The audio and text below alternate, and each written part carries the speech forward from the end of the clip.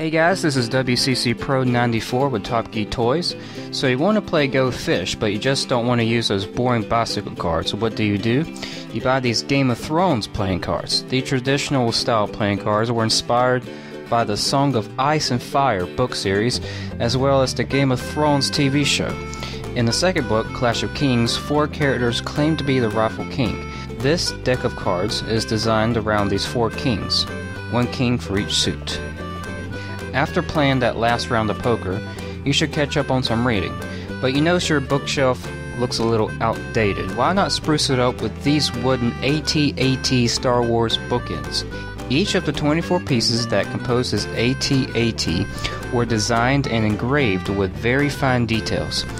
Each AT-AT is meticulously assembled and glued by hand to create a consistent, high-quality piece that will impress all your friends. They come in natural wood color and gray. While reading your books, why not play some relaxed music with Levitating BlueTooth speakers from Music Angel?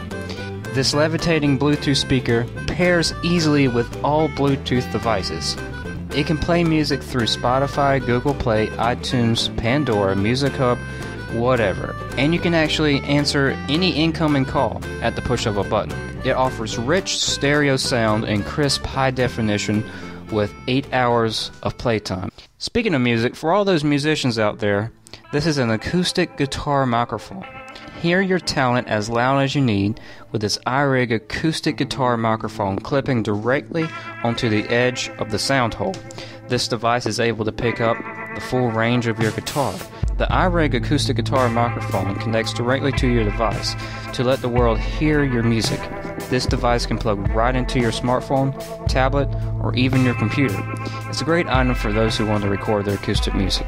Thank you guys for watching this video. Please like, subscribe, and comment. It really helps me out. And until next time, keep being awesome.